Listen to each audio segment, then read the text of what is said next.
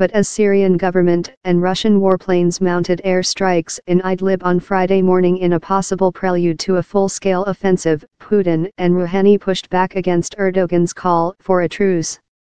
The Turkish leader said he feared a massacre and Turkey could not accommodate any more refugees flooding over its border. Putin said a ceasefire would be pointless as it would not involve Islamist militant groups it deems terrorists.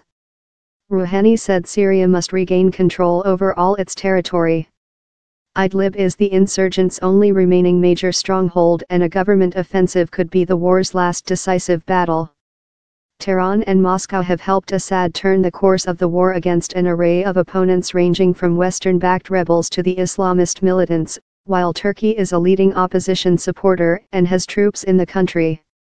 Their discussions in Tehran mark a crucial point in a 7-year-old war which has killed more than 500,000 people and forced 11 million to flee their homes. Erdogan, in his opening remarks, said a ceasefire in Idlib would be a victory for their summit.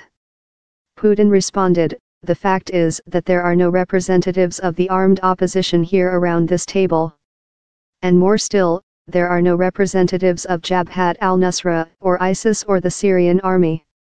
I think in general the Turkish president is right. It would be good," he said.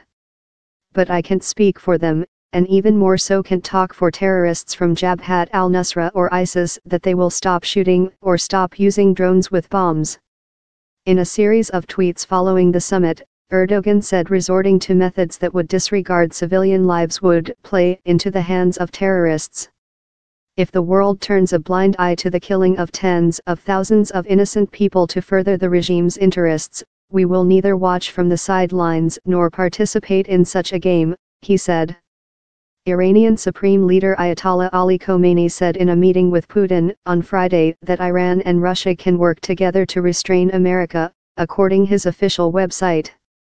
One of the issues that the two sides can cooperate on is restraining America, Khomeini said. Because America is a danger for humanity and there is a possibility to restrain them.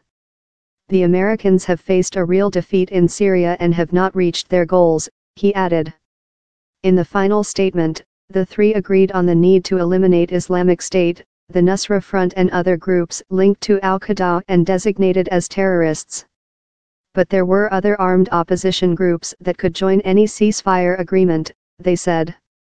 The communiqué also called on the United Nations and the international community to step up humanitarian aid to Syria and help in restoring basic infrastructure assets. Efforts must be made to protect and to create conditions for the safe return of refugees, it added. Horrific, bloody battle. Iran's Rouhani said the battle in Syria would continue until rebels were pushed out of the whole country, especially in Idlib, but he added that any military operations should avoid hurting civilians. The fight against terrorism in Idlib is an indispensable part of the mission to return peace and stability to Syria, but this fight should not harm civilians and lead to a scorched earth policy, Rouhani said.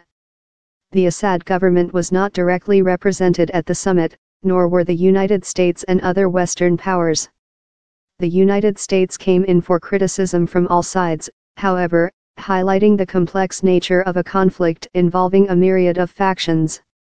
Rouhani said the United States should end its presence in Syria, while Erdogan said Turkey was extremely annoyed by Washington's support for the Syrian Kurdish YPG militia, which Ankara considers as terrorists linked to Kurdish separatists in Turkey.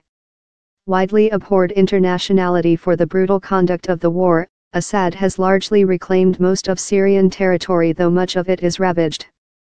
Although the West has long said he must stand down or be removed, that looks unlikely at this point. Meanwhile, the fate of Idlib hung in the balance. The United Nations Security Council met to discuss Idlib on Friday at the request of the United States, and UN Syria mediator Staffan de Mistura said there were all the ingredients for a perfect storm. The dangers are profound that any battle for Idlib would be a horrific and bloody battle, de Mistura said.